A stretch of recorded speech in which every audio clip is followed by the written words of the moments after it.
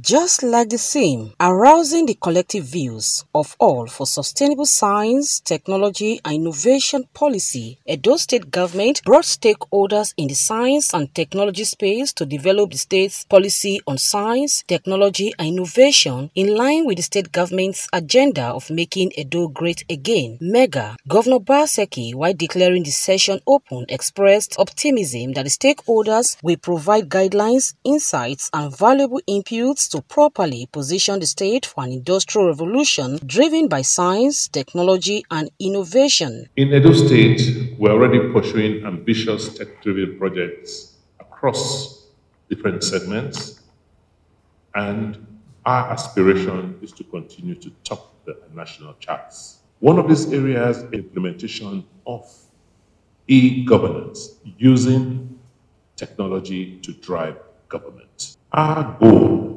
in Edo that within the next 5 years, we will produce in this state nothing less than 15,000 well-trained, world-standard software engineers.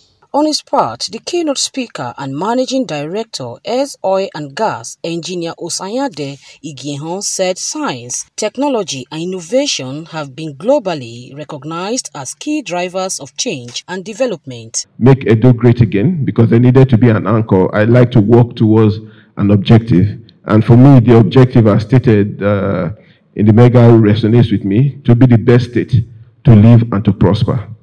And 6 pillars were identified there: governance reforms, citizen-centric leadership, government as an enabler, technology and data-driven governance, large-scale sustainable economy, building and digital infrastructure. So when you reflect on all of that and you then say, on the broadest sense, what should be the imperatives for science, technology, and innovation?